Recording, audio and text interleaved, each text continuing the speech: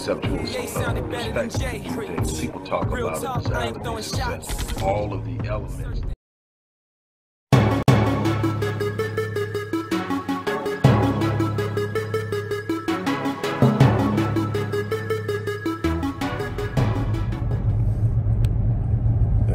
How's it going? Dr. Rick Wallace dropping in on you. Look, I'm not going to take up too much of your time right here. I'm just moving around, running a few errands. And I thought about a post that I made on YouTube as a post, not as an uploaded video, but as a post. I shared a picture of two young black males, look like teenagers, with some highly provocative, explicit stuff on their matching hoodies concerning their personal homosexual experience. And I wanted to talk about that. I've also shared a link of an old article I wrote, I believe all the way back in 2014, 2015, that's all of a sudden again getting some exposure and people are commenting on it. And so I updated it, added a couple of elements and reshared it. But I wanted to just really talk about this because there are different components and elements involved in my position. And I want to be clear on this. I'm not going to take a whole lot of your time.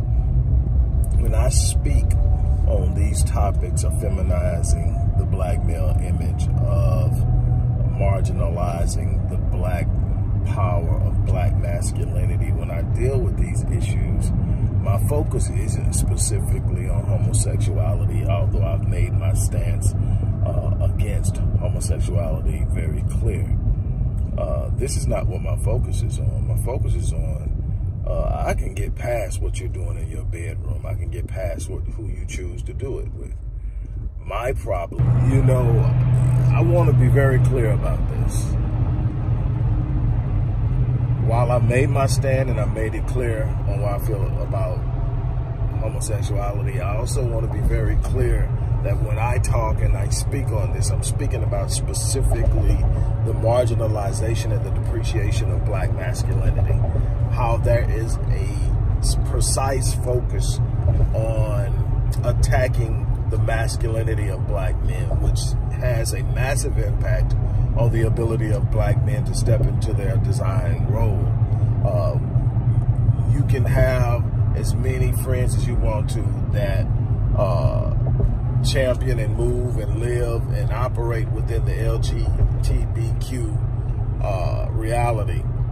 And I have my family members and I love them to death, and we don't hardly ever talk. That's my point.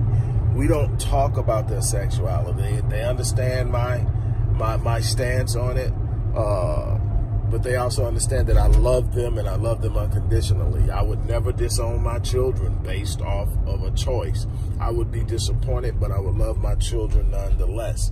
That's not something I would tell anybody. We already have our children living and trying to live up to some heavy stuff that we haven't thought through and we haven't prepared them for. It's good to give them high expectations. It's good to point them in the direction of extraordinary, phenomenal, and greatness. It's all great, but you got to prepare them for that. You got to give them something from which they can build and stretch out and reach and stand and climb. And so sitting up and putting another thing of pressure, well, if you make this decision, you're no longer my son or my daughter. It's just something I refuse to do. I'm going to love my kids regardless. I'm going to stand on my values. I'm not going to be swayed on them. I'm not going to be tentative in speaking about it. I am going to be very direct and frank, but I'm going to do it from a position of love. I'm going to do it from a place of really, truly caring about the people I'm trying to impact. And so that means that when you love somebody, you got to be able to sit up and say, okay, I love you, and be willing to accept the fact that what you're trying to get them to do or understand, they may not get and they may not understand it. And so you've got to be prepared for that. It's that simple. And still be willing to love them.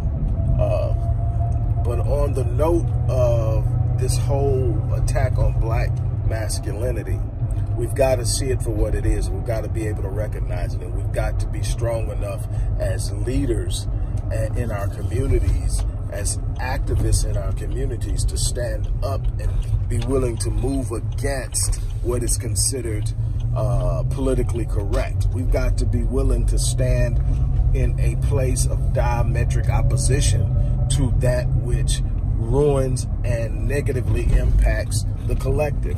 This isn't about personal choice. This is about socialization. This is about the ability of black men to take on certain roles. And while we will laugh at, and, you know, our women will befriend the feminized version of our men, they will not follow them.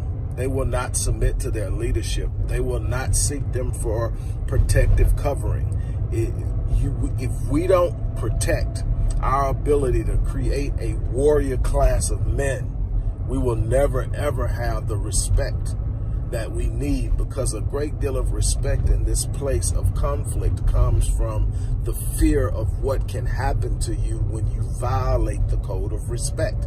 If there are no men to punish violations against our people, against our women, against our children, there will be no fear of doing it. We have to have a warrior class of men.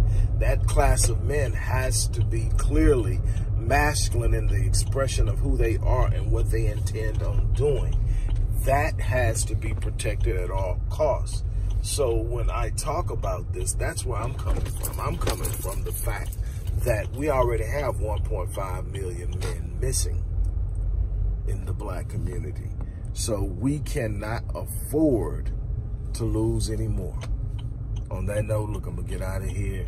You guys have an unbelievable day.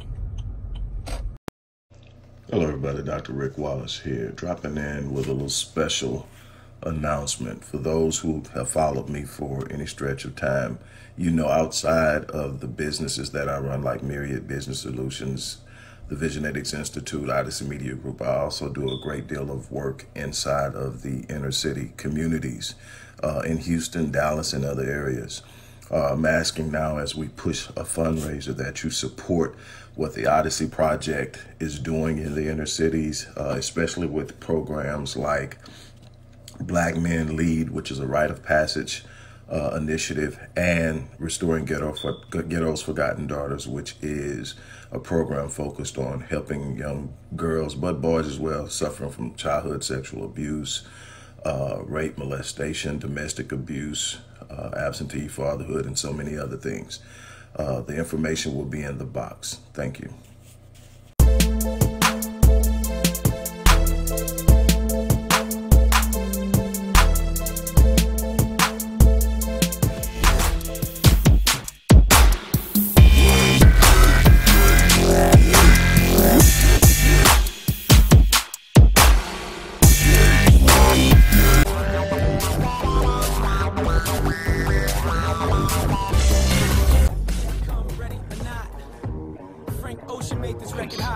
From a conceptual perspective, people talk about it as success. All of the elements